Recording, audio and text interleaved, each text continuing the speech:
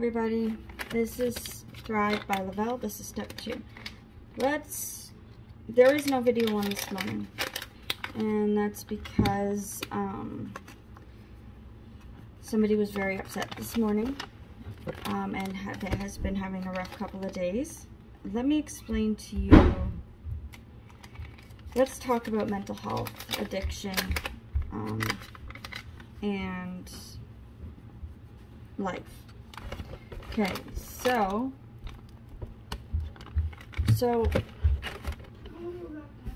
some of us, myself included, lots of us struggle with mental health.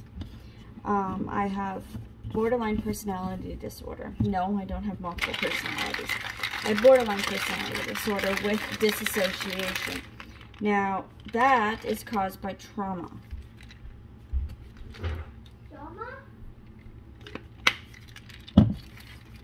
So, I have had a lot of trauma in my life, starting out from when I was a small child, all the way into my adulthood. A lot of the adult trauma stems from what I was exposed to as a child, and then as an adult, not knowing how to cope with things or anything like that. And I kept repeating patterns that I seen growing up, because that's what we do. We repeat patterns. And the reason why we repeat those patterns is because we try to have control in a situation we didn't have control in. So as a child, we don't have control over anything, our life, our surroundings, anything like that.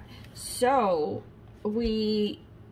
as we get older, we recreate those situations, relationships, things like that, to be able to try and regain control of that situation. So we repeat the pattern as an adult, the same pattern that we had, or similar, that we had as a child. We repeat it as an adult so that we can prove to ourselves that we can have control over that situation, when in reality, the only thing we have control over is ourselves.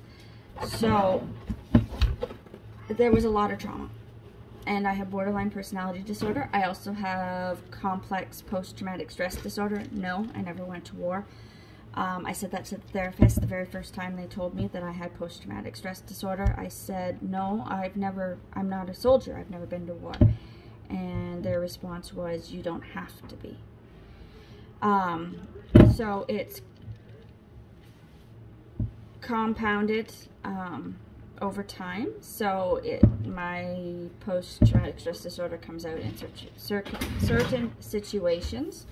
Thankfully, over the past 15 years, I have gone to different counselors and therapies. I've done research. I've read and read and read. I've been medicated. There's a lot in my life that has changed. I have a lot of stability, so that has made a huge difference. Making the decision to get help is not easy, but it's important for you. If you are dealing with any of this stuff, you are not alone. Don't ever think that you are.